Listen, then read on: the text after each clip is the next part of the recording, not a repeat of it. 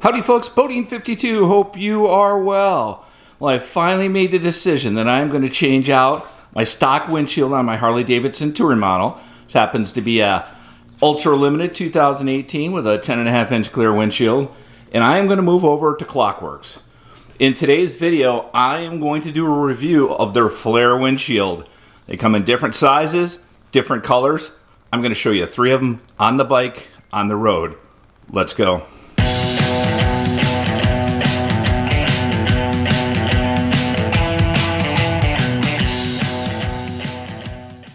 Alrighty folks, we are out on the first ride and I have on my 10.5 inch stock windshield that came on my Harley Davidson 2018 Ultra Limited.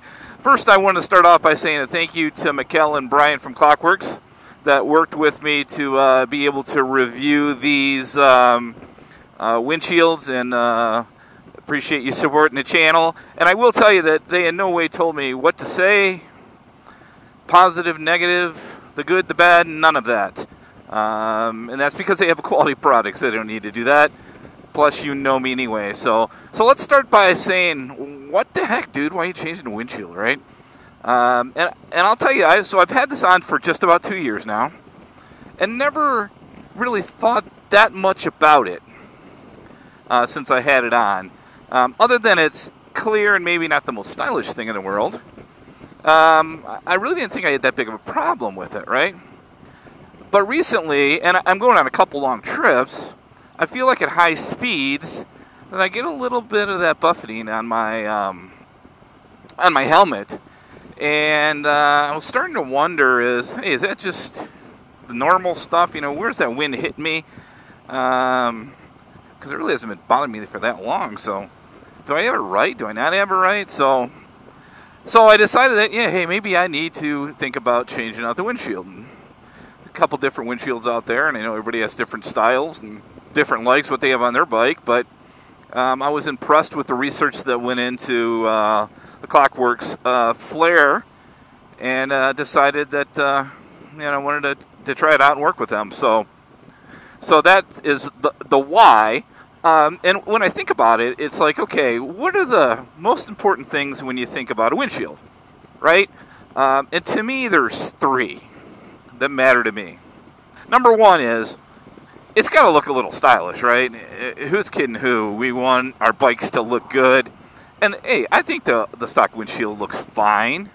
Do I look at it and go, oh, man, that's the coolest part of the bike? Nah, I don't. So number 1 is, I think it's got to look good. Number 2 is, it's got to work. I mean, the reason I'm out here is because I was a little bit concerned about, hey, am I getting the best I can out of this windshield? So it's got to work. I will tell you that that's, to me, the most important thing. And then the third thing, which may be different for me than most people, is I do motovlogs. I am on the bike, trips, all that stuff, and I need to be able to make sure that I got some good camera views, right? Clear windshield makes that kind of easy, because at this point you don't know necessarily where my eyes are at, right? So you can't tell if I'm looking through it or not. But let's talk about this one. So my GoPro 7 is mounted just above my chin, but how I have it set up is it is right about my nose. The tip of my nose is the top of the GoPro, right? So it is probably, I think in my video, showing that it's kind of right here on the edge, maybe a little bit higher, right? My eyes, from my nose to my eyes are a couple inches, are right here. And that's what I worried about, which is, hey, that gap there seems to be where I'm getting, I think, some wind. And I will tell you now, it's a little chilly day here in Michigan. It's 52, 53, something like that. And I am wearing a t-shirt, long sleeve shirt, and a leather. And I can feel the wind on my arms, right about the crevice, right in here, the crease in your arm there. I can definitely feel it. So it makes me think, is there something better? So I I do not dislike this windshield, but wanted to try something else and see how it looked and see how if it helped me, how much it would help me as I'm getting ready to put on 3,000 or 4,000 miles on a couple trips here over the next month and a half. So let's go back to the Bodie 52 garage and get another windshield on. Alrighty folks, we are back out and I now have on the 8.5-inch Dark Smoke Klock Werks windshield. And I gotta tell you what, it is super cool looking. But before I get talking about that and we get out up to speed here, two things. One is, and I forgot to mention that I am actually 6'2", 6'3". I like to say 6'3", but it's probably 6'2". And as you measure these windshields, it is critically important to do that and do it correctly. First of all, I'm going to link a video on how to measure for this specific or all Klock Werks windshields. Manufacturers do it a little bit different way. The Harley Davidson one is measured from the center of the windshield to the center of the middle fairing bolt that holds it on. In Klock Werks, it's from the top of the windshield to the top of where it goes into the fairing. And it's a half-inch difference, but we all know that matters. So, this is the 8.5-inch Dark Smoke, and I got to tell you what, so far, man, I just love the look of this thing.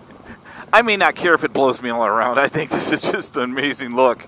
But let me tell you about it. I'm going to tell you kind of a little bit of what I think sticks out in each windshield, or in all, I should say, of the Klock Werks windshields when it comes to the Flare. But I'm going to specifically talk about this one because this one is 2 inches shorter than my stock windshield. Now, it's really 1.5 inches again because of how you measure it. Again, I'm 6'2". And one of the things about it, and you know, the name, the Flare, and you can't see it from where I'm at, you can see it better from the side, but the top of this windshield, starting about 2 inches down, flares up. Now, I will tell you, Brian, the owner, does a much better job in explaining that, and I'll hack it up, but I'm going to try it. And first of all, one of the reasons that I like this company is just the research before he designed and patent this thing to where it's his, was,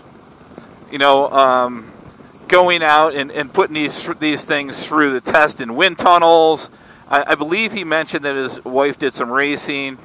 So just some major research. And basically, the flat windshields, when the air goes up and over, it recirculates in the cockpit, if you will.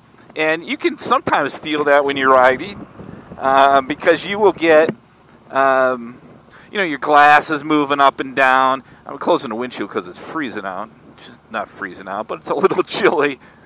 And this windshield actually takes it up and over you. So the air now here is really what Brian calls clean air, right?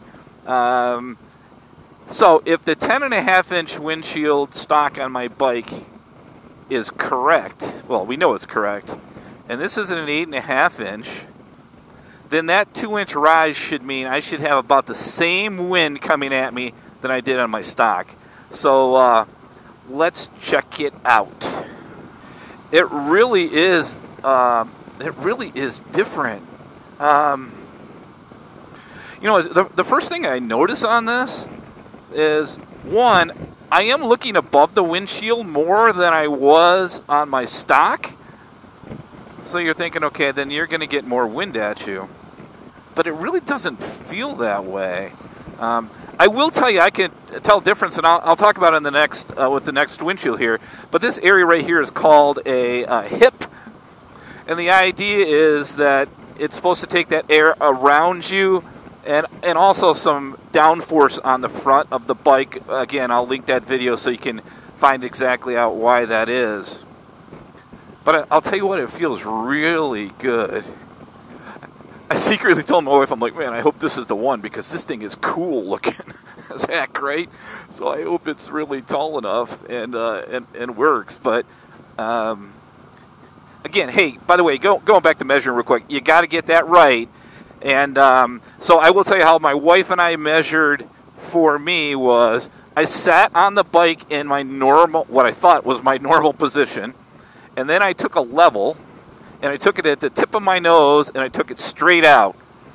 And Mrs. Bodine made sure that it was level, and then she measured from the front of that fairing all the way up to the level position. And that's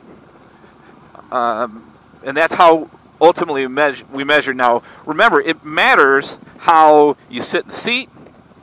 It's going to matter over time as you ride.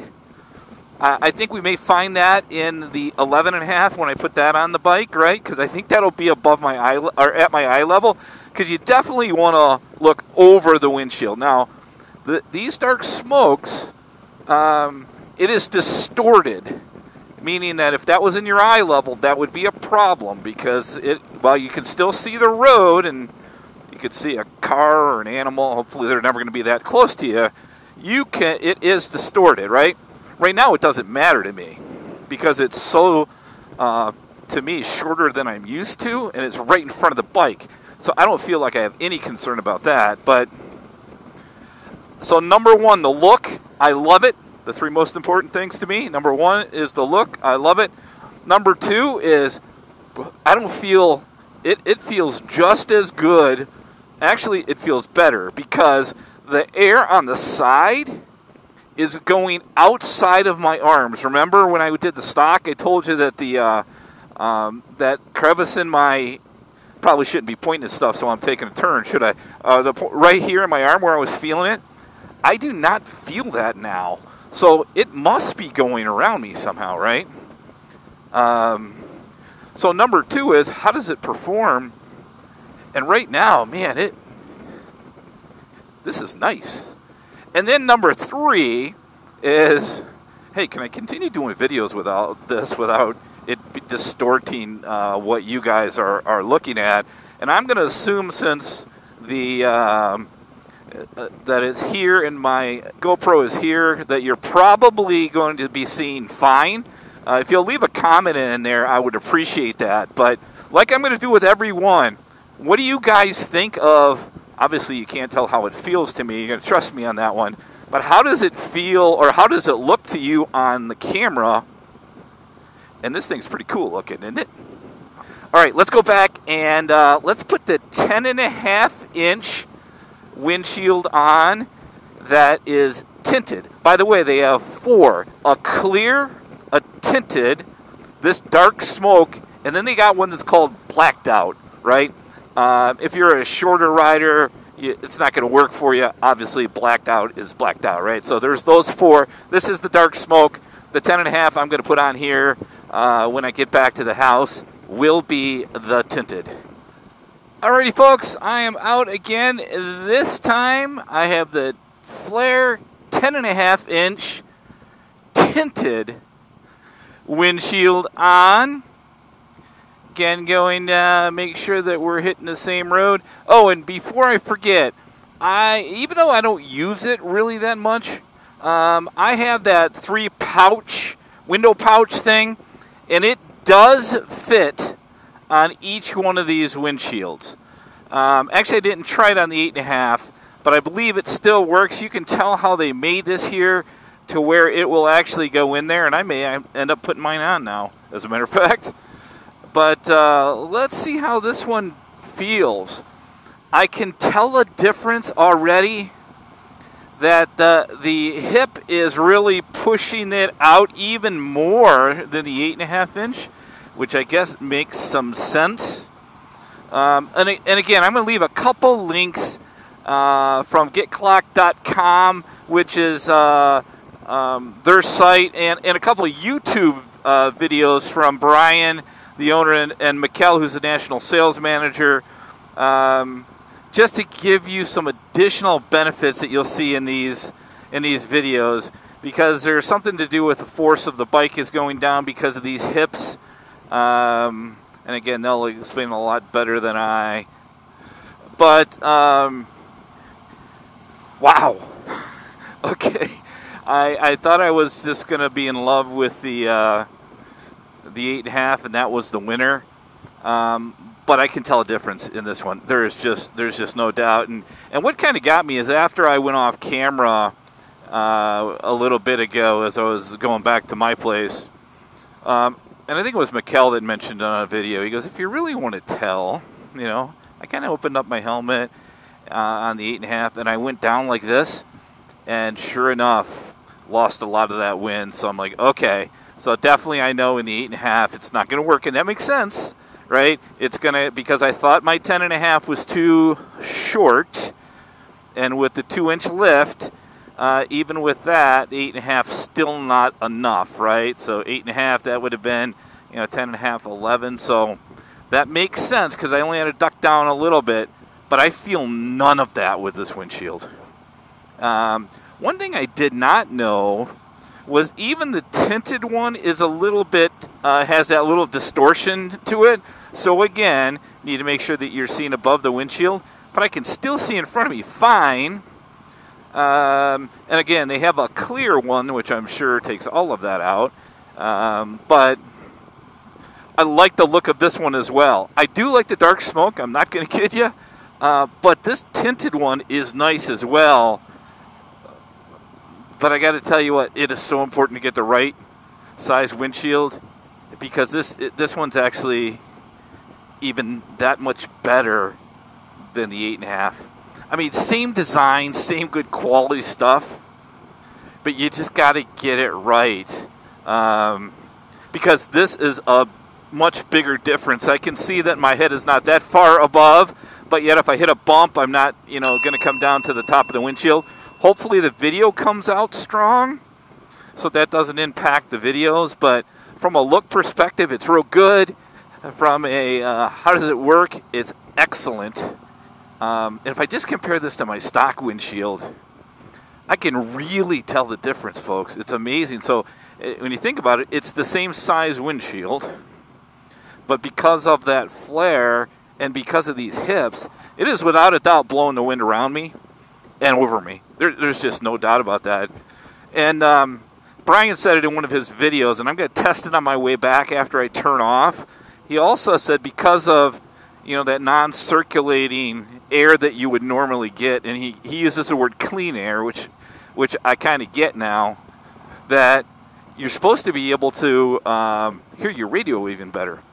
Just remember, if you order it direct with Klock Werks, or you get it from somewhere else, and you aren't doing the demo, just make sure that you got the measurements right, because everybody has different return policies, right? Think about it. They're not going to let you throw a brand new windshield on your bike, right? And go out and ride around with it, potentially get it kind of crappy, repackage it up, send it back, and not charge anything. I mean, come on, that's just not going to happen. So make sure that you get that right and that you understand the return policy of where you get it. But they definitely have the dealer network everywhere, and I get it. But I'll tell you what, this 10.5 tinted is really nice. I think this is probably going to be the winner. But let's go back and let's try one more, which is an 11.5 dark smoke, and see if that works. That way we got a really good comparison of all three for, again, a 6'2" rider. Alrighty, folks, we are back out for the third look at different Klock Werks windshields, and this happens to be the 11.5 dark smoke windshield. And two things before I forget. Number one is, don't forget your passenger. You know, Mrs. Bodine rides on the back of the bike with me.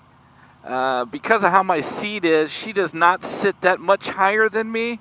So she has a lot of wind blockage from me anyway, so it's not as bad for her. But just remember the wind for your passenger as well. And the next thing, which I didn't realize until I was on my way back from the 10.5-inch ride of that windshield, the tinted one. And I heard this on some of the YouTube stuff on the Klock Werks site, and I didn't quite understand it, but now I do. The radio and the music is so much louder. It is significantly different. I was like, all right, come on. I'm listening to it. I'm like, no, that can't be. But it must be how the design is. Or maybe it's because you don't have that wind in here anymore. It is significantly different. And man, that is another extra bonus. So I'm excited as heck about that. And that was at 60 miles an hour, right? So I am out with this one doing 60 as well. And I will tell you, this thing is mammoth. I don't know if you can tell, but it's 11.5 inches, and it's a big boy. I can tell you, Mrs. Bodine won't be getting any wind to her. As a matter of fact, this thing's probably enough wind to help the people behind me, because it is big. Now, I will tell you what, it's doing all the stuff that these windshields do, right? I'm not getting nothing touching my head. I'm not getting anything touching the side of my arms. It is full-on protection. Now, I can already tell with the dark smoke, that this windshield will not be good for motovlogging. All right? I can tell that before I even run the video. But the other thing is my eye line is just over the windshield here. So if I happen to crouch down or hit a bump, I get a little bit of that right in my eye line, and to me that's probably not going to work. Now, if I sit up in a perfect posture, like I should all the time, hey, it's great. But to me, this one's just a little too big, which is the perfect reason, and we've talked about this, to measure right and to go to a dealer like any Harley dealer or anywhere else that has the Klock Werks windshields, and do a demo on them for sure, right? Because you will be able to tell. To me, there's no doubt which of the three that I want, but I am super impressed. Folks that follow my channel know I won't say that unless I mean it. These are not the cheapest by far, but they're really not that expensive. Especially for the quality that you get, it's probably going to be your last windshield. I know it's going to be mine. So I would love to hear your feedback. Is it number 1, 2, or 3 for Bodine 52? What do you guys think? Tell me what you like, what you're concerned about, any questions you may have. I'll be glad to answer them. Again, a big thanks to Mikkel at Klock Werks for working with me on this. You know, one thing I like about them, and by the way, check out their site. I'll link it. They got a lot of products, cleaning products. They got merchandise. They put windshields on all different types of manufacturers. It's just not Harley. They do a lot of other stuff. Check them out. But you know, one thing I like about Mikkel and Brian is these guys ride, right? They want to do and make something. Obviously, that's a business for them, but that is good for all of us. And for that, I appreciate it. So I would like to thank everybody that normally pops in my channel. It's always great to have you as a subscriber. Thank you for being here and watching this. If you're new to the channel, I do moto vlogs. I do travel videos. I do gear reviews, product reviews that I believe in, like this one, as well as riding with friends, destination stuff with my wife. And love to have you join the family. If you hit that subscribe button, that would be super. If not, I totally understand. Hope you enjoyed the video. Hope it was helpful for you. If you liked it, hit the like button. And check out Klock Werks. They have a new fan in me. This is Bodine 52. Be safe on and off the motorcycle. Be vigilant. Check on a friend. We'll see you soon, folks. Bye-bye.